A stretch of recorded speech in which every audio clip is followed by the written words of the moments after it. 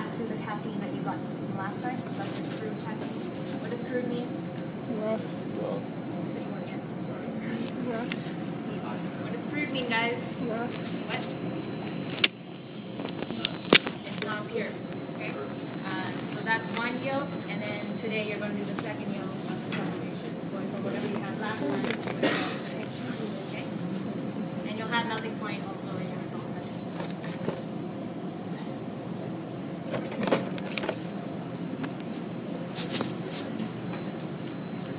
Alright, so today we extracted the caffeine previously last week, so today we're going to be doing sublimation. So, who can tell me what sublimation is? Yes, Matt. It goes from solid phase to gas phase, skipping liquid. Ding, ding, ding, gold star for you. Alright, good. So sublimation is just basically when you have a solid and we make it go directly into the gas phase. Now, in chemistry, there are always a couple of things that don't necessarily make common sense because you think of ice. You know, if you have ice, you put it in your water, it's going to eventually turn into liquid, and then if you heat that water, it would turn into gas. Well, we're going directly from a solid phase into a gaseous phase. So we're totally skipping the liquid phase in this instance that we're doing here. So one of the notes on there is it says if a compound doesn't have strong intermolecular attractive forces, then it can sublime. Caffeine is an excellent example of that because it's not very attractive within itself. So therefore we can sublime it very easily.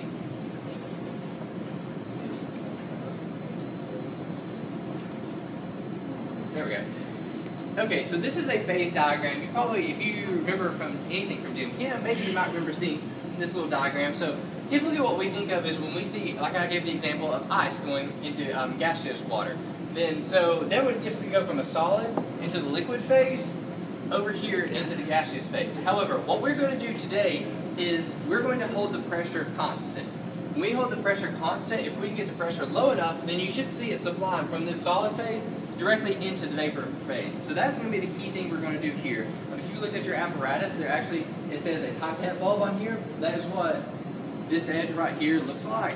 So by taking this, we're going to parafilm the top right here, and we're going to have a rubber bulb on this side. This is going to hold the pressure constant. So that way we don't have anything hopefully shouldn't escape into the atmosphere. You shouldn't have any loss of any vapors, hopefully, because you have this pressure held constant here. And because the pressure is held constant, then we're going to be able to see the caffeine in the bottom of your flask sublime. So first thing, does anyone not have their caffeine in this flask last week? Did everybody?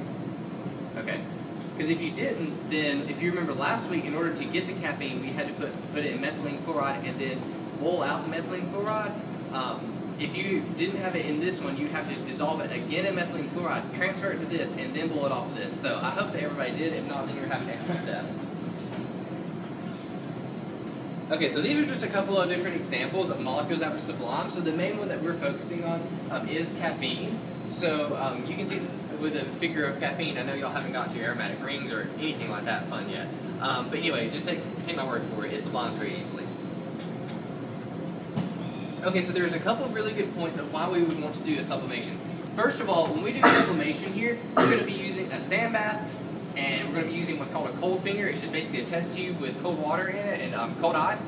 Then we don't have to use a solvent. So we're not dissolving your caffeine in anything today.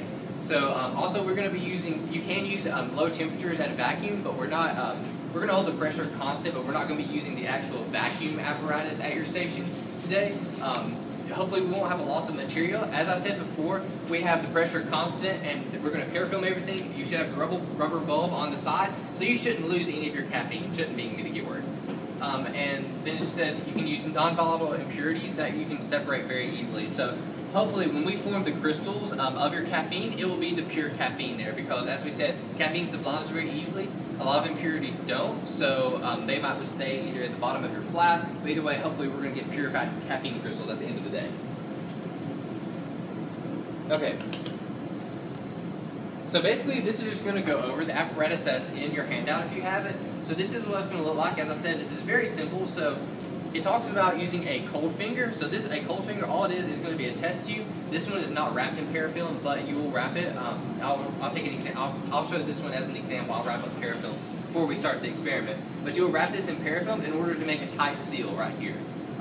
Don't put any parafilm right here around this one. We use a rubber bulb. because if you put parafilm on this and you have a sand bath, this can get very hot and the parafilm could actually melt onto your flask there. So that's why we use a rubber bulb here. And this is kind of a trick getting it on like this, so take it a couple of times and then you'll be able to do it. Yes? Does the caffeine go into the bulb? No, it should not, because what we're going to do is this is going to be filled with ice. If you read your handout, which hopefully everybody did, then it says in there that you can actually, you add the ice and then using a pipette, just one of these small pipette bulbs, suck the water out and keep adding ice. We want this to stay as cold as possible because we're going to heat this point to the point of where it sublimes, and then this is going to be very cold and your crystals are going to collect on the bottom of this part right here. So you shouldn't have any that goes into the rubber bulb. Hopefully it's all going to sublime directly onto the bottom of your tube, and then to get it off you just have to pull out very carefully. It's going to look like fuzz on the bottom of your cold finger here, so you're going to pull out very carefully. Make sure not to touch your hand to it because those crystals will just flake right off. If your lab bench is under a vent, I would suggest moving to do this step too. So just be very careful when you're doing that. But it should collect at the bottom of that, and then you shouldn't have any of your caffeine loss anywhere. And I think, yeah, the next picture is just exactly what we went over. So you can see the cold finger is just that test tube there, and then you want to have it set up about where I've got it.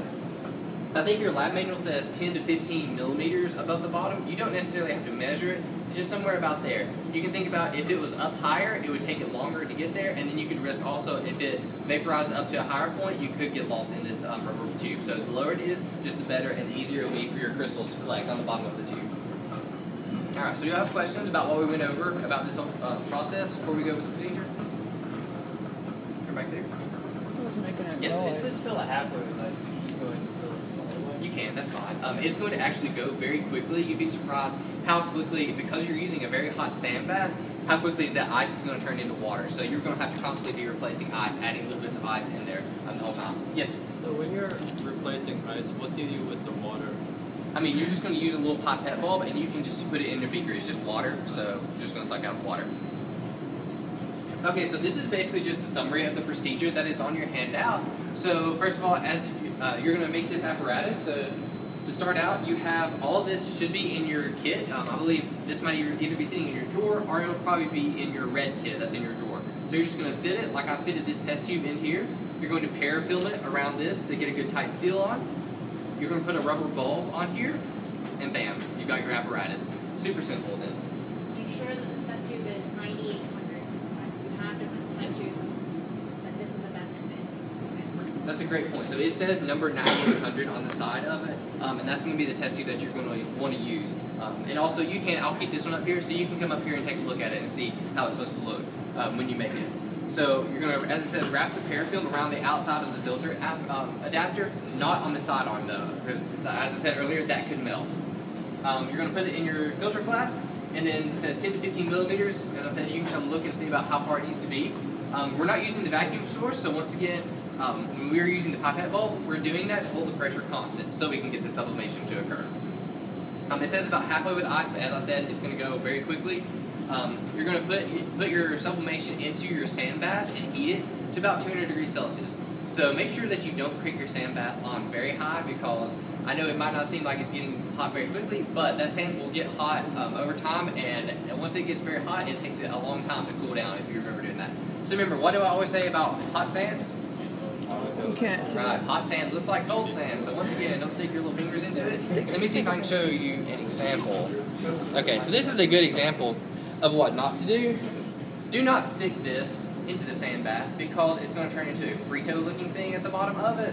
And you see the sand right here has solidified on the bottom of it. So be careful, don't stick this in the hot sand. It's very hot, it's melted it, and there's no coming back for this one. Fortunately, the thermometer still works, but yeah, use common sense people, please. What other things should we be careful about when we're using sand bath? Let's review. You tell me. I'm doing an experiment. What should I not do with the sand bath? Spill it. Okay.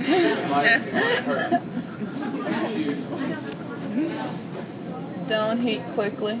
Not plug it directly into the outlet. Very nice. Where do I start with the very nice? High to low or low to high? Low to high. Low to high. What else? Can I touch cold things to the? Why not? Don't crack, which means when you're using the thermometers, the edge of that is going to be cold. If you just directly stick it to the bottom, you're going to touch the ceramic and it's going to crack. So whenever you're using the thermometer, be careful Why is all so important? That's where the thing is going to be. That's where your flask is, right? The bottom is going to be hotter. So if you're at the bottom and it's at 200 degrees and nothing's happening, it's obviously because the top is not 200 degrees, right? And be careful when you're using your apparatus, because this one, all you're going to really be doing is you can also do this at your station, but you can have this sitting in here. But if you want to, you can move it around, especially if your caffeine is on the sides. You can easily use the sidearm to move it around and tilt it. But be careful, do not tilt the water in this, the cold water, and let it pour into the hot sand, because it could, as Sonia was saying, it could crack the sand, and it could cause it to make a big pop or something like that happen. So we don't want anybody to lose an eye. So, alright, and so as I said, at the bottom of it, you're going to take out, once you see a lot of this, you're going to see a lot of little fuzzy crystals on the bottom of it. A good rule of thumb is when you think you're done, when you have enough crystals, wait 5 more minutes then, because that way you're going to be able to get all of the caffeine out of it. Okay.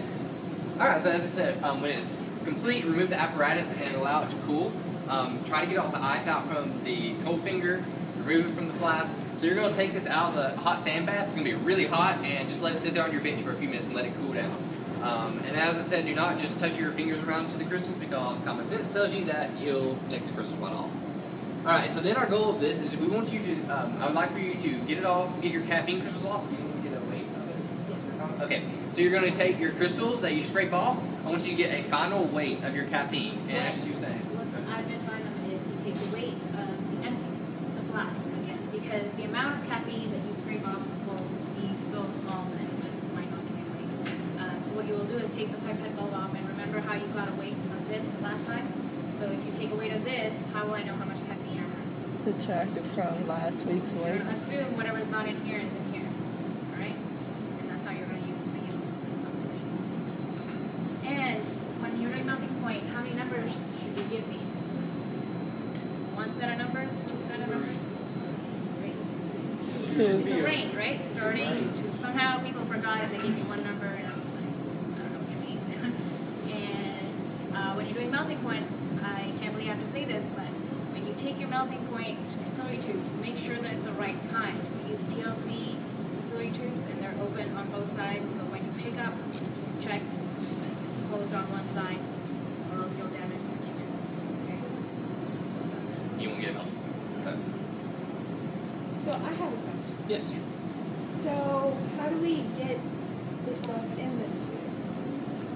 The salt. When we're going to take the melting point. When we're getting, if we're not supposed to dry fingers. I mean, you should have a little a scalpel, or not scalpel, a little scraper. What they've been doing is, do you remember how the melting point tube looks? If you just rub it along the side, it'll just go in, and you just have to try to get it down. Very good. Okay, that's it. So do you have questions about the lab? How do you put the parafilm on? All you do is you're going to take it off, use scissors, cut off a piece, and just wrap it around this right here. While it's on the cloud?